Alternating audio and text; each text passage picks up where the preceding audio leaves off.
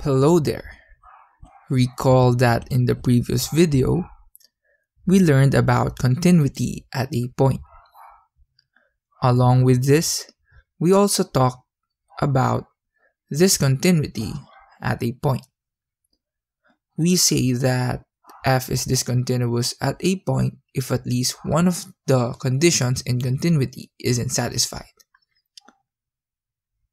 These conditions of continuity includes first, f of a exists, then second, the limit of f of x as x approaches a exists, and lastly, these two are equal.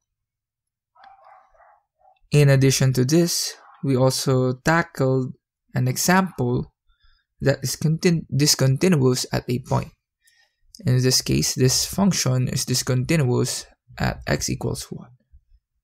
Indeed, if we check out its graph, there is a hole at x equals 1 out here,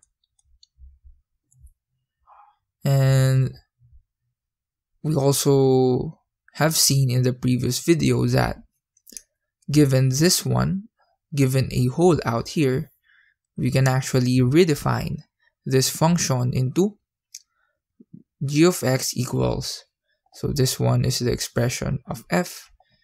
So we have this if x is not equal to 1, and we have g of x equals -1 if x is equal to 1. Its graph is given by this. So as you can see, by adding this part out here, we were able to make this function continuous. So when that happens, this original function, the discontinuity here, is actually called a removable discontinuity. So this is one of the types of discontinuities, and in this video, we'll discuss the other types in discontinuity. So let's have this. So the types of discontinuity. The first one is what we have seen a while ago, which is the removable discontinuity. Next is we have what we call the essential discontinuity, and under this we have two subtypes, the jump essential discontinuity and the infinite essential discontinuity. We'll go over each these one by one, starting with the removable one. So when we say removable discontinuity, this occurs when the limit of f of x as x approaches a exists, but f of a is undefined, or f of a is not equal to the limit of f of x as x approaches a. So what this tells us is that in the conditions of continuity, condition 2 is satisfied, but condition 1 isn't, or condition 3 isn't. As an example, let's have what we had earlier, which is this one. We know that its graph is given by this. So as you can see, there is a hole out here. And we know that in here, the limit exists, since from the left and the right, it approaches this one. But f of a is undefined. So condition 1 isn't satisfied in this one. So we say that we have a removable discontinuity out here. Aside from this, we also have, or let's have this one, g of x equals this piecewise function. So this one is the same as f, but at x equals 1, we have g of x equals -2, so it is given by this one. So as you can see, this time, again, the limit of f of x as x approaches 1 in this case exists, but even though g of 1 exists, so g of 1 exists, these two are not equal. So condition 3 isn't satisfied. When that is the case, we again have a removable discontinuity. So that is removable discontinuity. Just a side note out here, the reason that we say that this one is removable, since as we have seen in the previous video, what we recalled earlier, we can redefine these types of function in such a way that from discontinuous, it becomes continuous. That's why we say that it's removable. So we can remove the discontinuity by some adjustments and redefining. So that is the first type of discontinuity.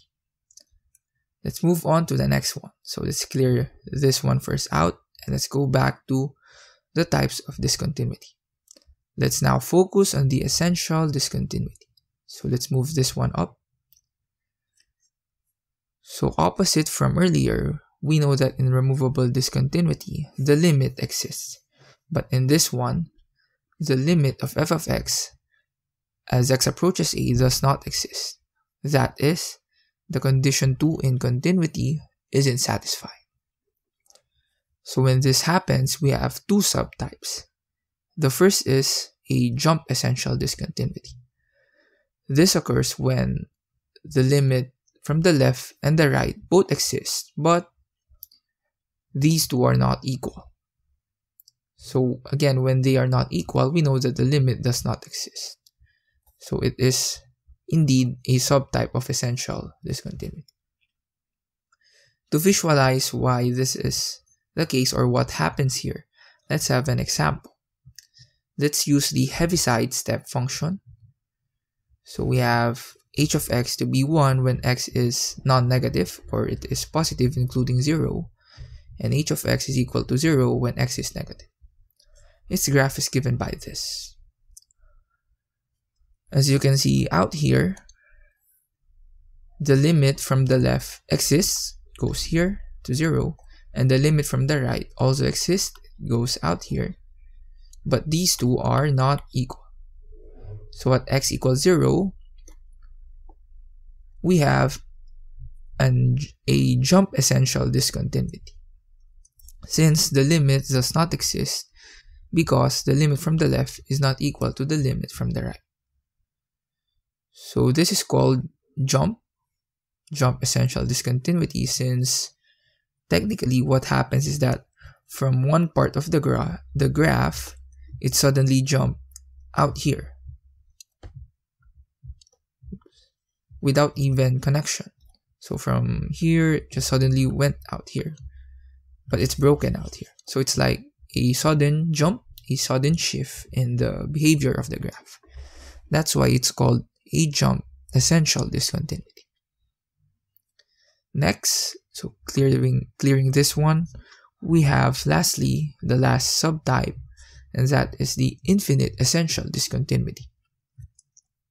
So when we say infinite essential discontinuity, but by the name itself, either the limit from the left as x approaches a from the left, so the limit of f of x as x approaches a from the left is equal to positive or negative infinity, or the limit from the right of that point approaches positive or negative infinity.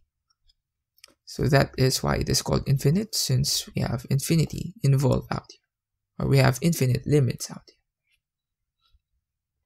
To visualize this, let's have an example, and let's use the most basic one, which is g of x equals 1 over x. We know that its graph is given by this. So as you can see at the point x equals 0, which is this part, x equals 0, from the right it approaches positive infinity, and from the left it approaches negative infinity. So clearly these two are not equal, and even if both are approaching certain infinity, we know that when a function approaches infinity, the limit still does not exist. We just denote it as positive or negative infinity to understand the behavior. But either way, this means that the limit does not exist. So this is the infinite essential discontinuity. Again, we have infinite out here since infinite limits are involved. So now, to summarize this, so let's clear this one out. Let's move this back down, and let's have this. So to summarize, a removable discontinuity occurs when the limit exists, but f of a is undefined, or f of a is not equal to the limit. For essential, this occurs when the limit of f of x does not exist. Under this, we have two subtypes, either jump essential discontinuity, which occurs when the limit from the left is not equal to the limit from the right, but both exist. And we have infinite essential discontinuity if the limit from the left approaches positive and negative infinity, or the limit from the right approaches positive and negative infinity. So these are the types of discontinuity. So you may take a screenshot of this one if you want for your reference. And in the next video, we'll probably try out some examples, or probably an example, just one, but I'll still think about it. But I'll make sure to showcase these different types of discontinuity in that example or examples. So that's it. I hope you enjoyed and learned a lot from this one. Feel free to comment down below if you have any suggestions and recommendations in this video and in this playlist, or in this channel in general. So yeah, that's it, and that's all for this video.